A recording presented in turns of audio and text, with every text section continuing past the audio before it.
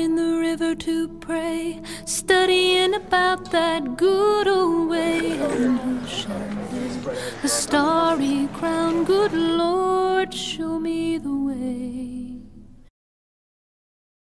Oh, sister, let's go down, let's go down, come on down. Oh, sister, let's go down, down to the river to pray. My name's Liam Hawkes and I came to Ambo in the summer of 2012. The people that had went before had said what a brilliant experience it was, but I could never really grasp what they meant because it's really something you have to experience to understand. We're so used to seeing ads on television of a different side of Africa. We see like a desert and starving children, stuff like that. While there may be some aspects of that here, it's a completely different country to what you're thinking. But I found just extremely warm Ethiopian people, so happy with what little they might have and so eager to learn and to be friendly and take part in different games and things like that with us here. And you shall wear the starry crown. I've always been involved in the St. Vincents de Paul Society in school, and we've been told about this trip for so many years since first year about how great of an experience it really is. I want to put myself out of my comfort zone and really experience life in a different light, and I definitely have. It's the kids and the workers here are just so hard working and friendly. They're absolutely amazing. They're happy with anything they have. Let's go down. Hello, my name is Darren McGowan. I've been here for about a week and a half now, and initially when I went to the airport, when I arrived in Addis, the apparent wealth was quite amazing.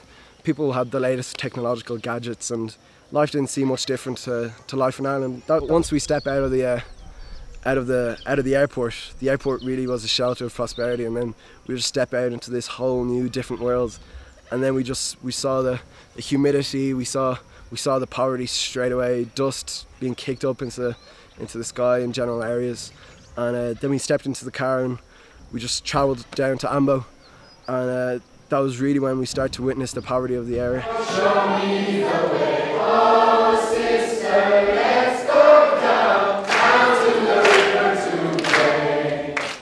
Hello, my name is James Stafford. The weather, because it's the rainy season, it's not the best so far, but we still get the good sunshine. The 6 students, we live in 3 bedrooms. We share the room, so 2 per room. We have a bathroom in our building, but the running water is kind of a problem. The toilets don't really flush, so you have a bucket and you just fill it with water and then you just throw it down the toilet, which.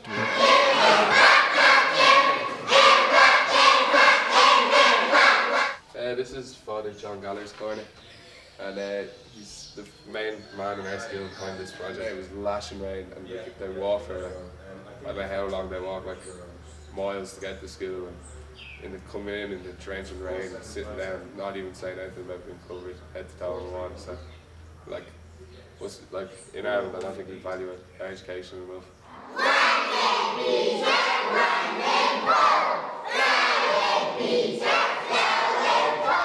Hi, my name is Daniel Byrne. I'm going to realise how much I have, and it's probably going to make me focus more and drive myself more, because I know that kids here don't have the same opportunities.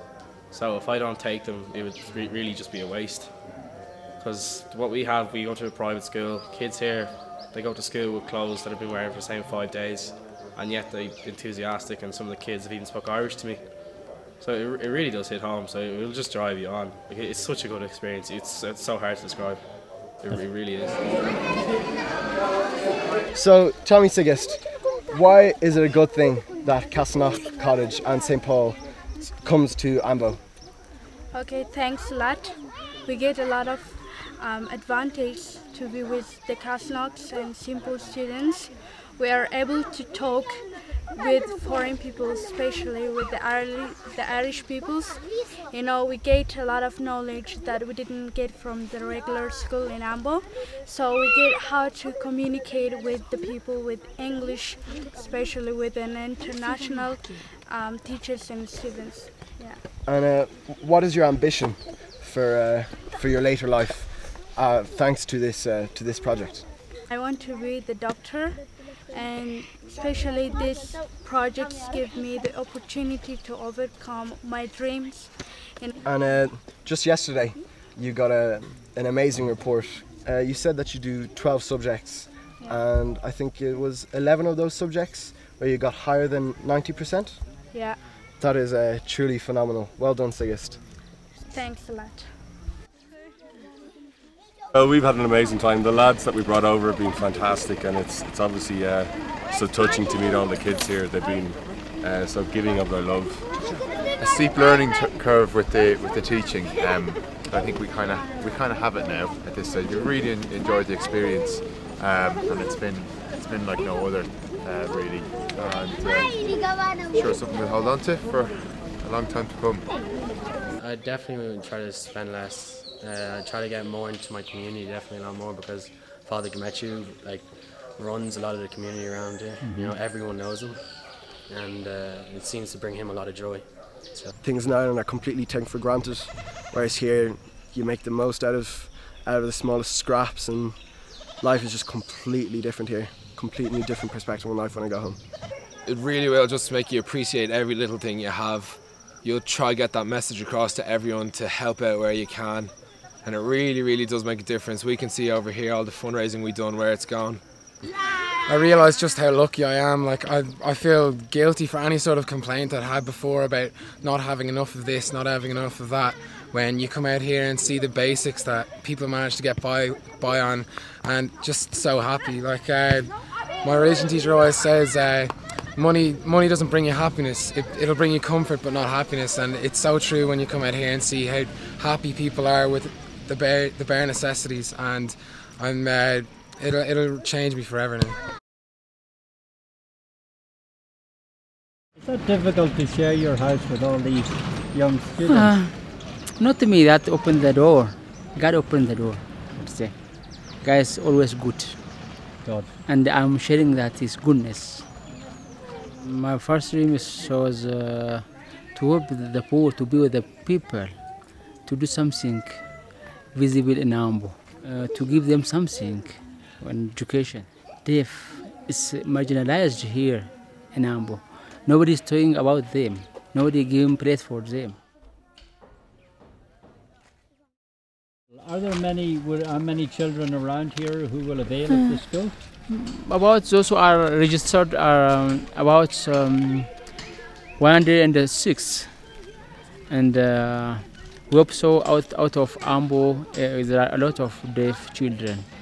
His friend is good friend of Father Stephen Manahan. His name is Wendy Magin Shome. Good name. This is library. And, going to finish in 1 month's time. Founder St. Vincent de Paul. We are following his steps. And do you know the names of any of the students who are teaching you? Yeah, I know all of them. What were their names? Okay, when I started from the teachers, Mr. Paul. Yes. And Mr. Fergus, Stephen. Yes. Liam, Lawrence, Dara, and James, Daniel, and Laurie. As I went down to the river to pray, studying about that good old way, and who shall wear the sturdy crown? Good Lord, show me the way. Oh, sister, let's go down, come on down. Oh, sister, let's go down to the river to pray. Brilliant. Best experience of my life. That's not fantastic. As I went down in the river to pray, studying about that good old way, and who shall wear the starry crown? Good Lord, show me the way.